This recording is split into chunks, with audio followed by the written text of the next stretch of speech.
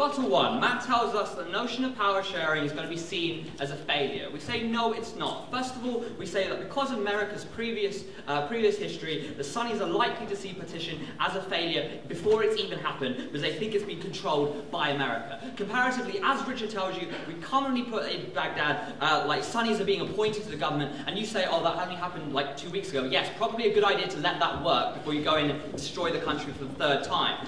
Rebuttal number two, right? They tell us that the main incentive to join ISIS is the unfair redistribution of resources in Iraq, right? But whilst that may be true to an extent, they will still assume this is worse under American control, right? Especially if America comes in, destroys loads of land, kills loads of civilians. That only necessarily increases that. Whilst we have of course knowledge that ISIS has recruitment drives at the moment, we're necessarily saying it makes it worse in the long run, right? Thirdly, we hear that like the biggest problem is that one of the biggest benefits is now, like, they see themselves as being able to control themselves, right? Like, own themselves in their 3 states, right? We think that if this were true, this might be a good idea, right? However, the reason it's not true is you don't have your own army, you're dependent on the USA for your own security. That's not any kind of self-autonomy or control whatsoever, so even that benefit doesn't exist. Finally, we hear this idea that, oh, it's okay, guys, we can, like, control the Syrian border, and therefore any insurgencies aren't going to happen again, right? The Syrian border with Iraq and the new Iraq is absolutely massive, right? It's really not very difficult for like insurgents to cross the border and continue warfare in the long term. First point of clash: why is this policy unnecessary, right? Opening government give us this idea that there's no other way of defeating them, but they don't actually do the comparative with the status quo situation, right? I already POI in the first speech or the second speech the idea that actually finally now that the US and Western states are willing to arm the Kurds, provide financial sources, already ISIS is being pushed back, right? No response to that whatsoever. But what we tell you in extension is, firstly,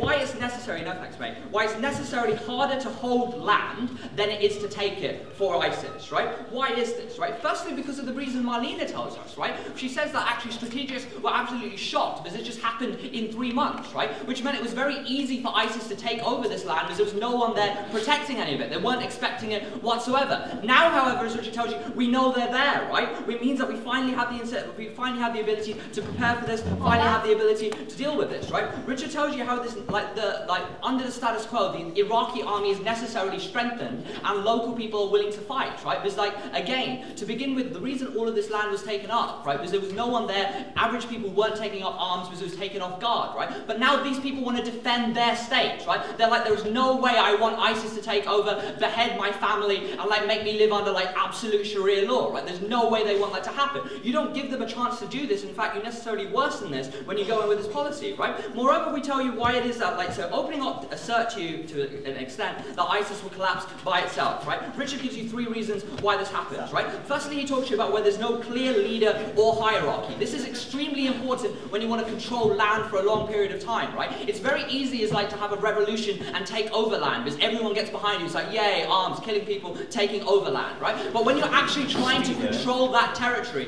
for long periods of time, not having a hierarchy, not having a clear structure is awful, right? Because you have infighting, you have factions forming, which necessarily mean that ISIS will, like, continue to attack each other, attack one another, and break up from within, right? Secondly, Richard tells you have the self-interest of the individuals involved, right? Each person within ISIS is going to want like lots of land in the region, or like this particular house, this particular mansion, right? Which means that ISIS will very much struggle to continue to stay a stable part in the long run, right? Moreover, what we tell you is that given that we're finally able to, like, arm them in the way that we have, right, they are suffering losses, right? Which means you already see lots of ISIS soldiers fleeing, right? Matt's only response to this is, oh, but they have a clear ideology, right? Well, when it's between having a clear ideology and, like, for example, your lives and the lives of your family, even for ISIS members going away, right, you're far more likely to abandon that post and go away. Moreover, we tell you that the Kurds, again, they say, oh, but the Kurds can only defend the north, right? No, that's not the case. Like, when they helped Iraq fight Iran, they were supporting Baghdad, and we've given you reasons why it is that Baghdad will now be stronger as well, because you've got local militias and, like, US aid going there to arm those people there. So we say that necessarily ISIS will be defeated. It may not be in, like, 6 months, it may even take a couple of years, but it will occur, and it will occur in a more peaceful manner, right? But before I go on, I'll take Marlena.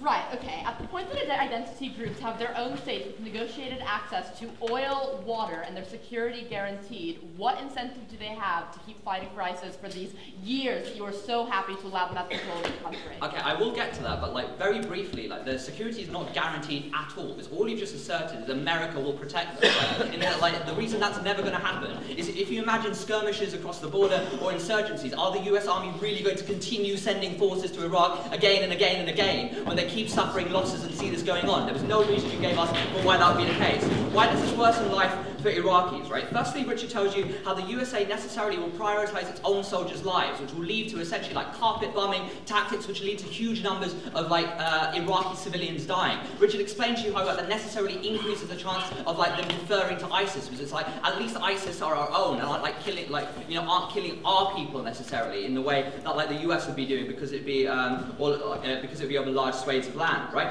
Matt tells us no, we have increased numbers and more experience, right? That's pretty useless compared to A, when you want to protect the life of a US soldier far more than you want an Iraqi citizen, right? When we invaded the last time, like hundreds of thousands of Iraqis died compared to like hundreds of US soldiers, right? Secondly, what Richard tells you is that ISIS will necessarily commit mass atrocities and use large numbers of human shields, right? Because they can see it as a way of scaring off the West, but also pinning it on the West, right? Every time they do that, every time like the US try to are invading and trying to take over them, they're like, look, we're killing tens of thousands until you leave. Comparatively, if we allow them to break up and if we allow them to like just get defeated by the Iraqi army, that's less likely to happen. Moreover, we explain to you how it's far less likely that, like, for example, local populations will harbour ISIS members if we allow this to happen naturally, right?